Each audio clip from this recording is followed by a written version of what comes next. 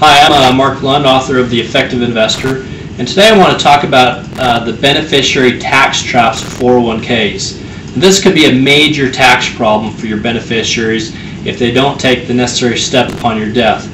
Now, many don't because of inattention, a lack of knowledge or confidence, or even relying on the advice of family and friends.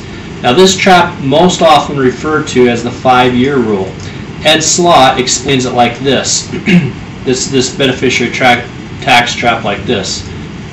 These 401k plans, they don't want to get involved in the administrative nightmare of keeping track of the beneficiaries of ex-deceased employees for 30 or 40 years as they take required distributions. So instead, the 401k plans simply pay out the beneficiary in 1 year or 5 years at best. That means the beneficiary could be pushed into a higher tax bracket because your 401k will be counted as a distribution to them, and they will pay tax on the entire amount in 1 year or over 5 years.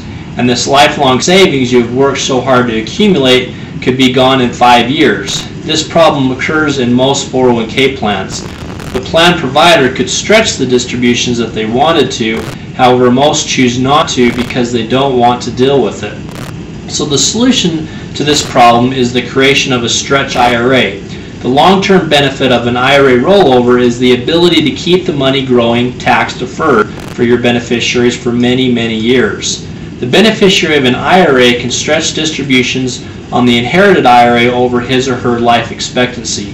They are not forced to take all of the money out within 5 years like they could with the 401k. So to help me make my point, answer this question. Would you rather your retirement account to potentially last 50 years or 5 years for your beneficiaries? It's only possible to stretch distributions with an IRA rollover. If the funds stay in the 401k plan, the money the beneficiaries receives could be cashed out and even taxed over a 5-year period.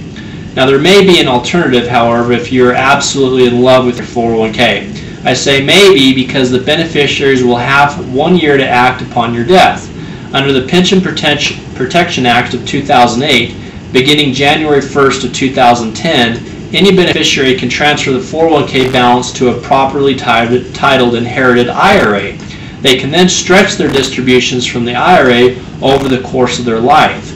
So in order to do a stretch IRA for children or grandchildren, you have to roll the 401k funds over to an IRA while you're still living.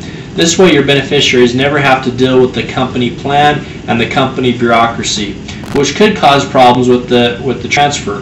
This also prevents the beneficiaries who suffer from an inattention, a lack of knowledge, or relying on bad advice from family and friends from making any bad mistakes here.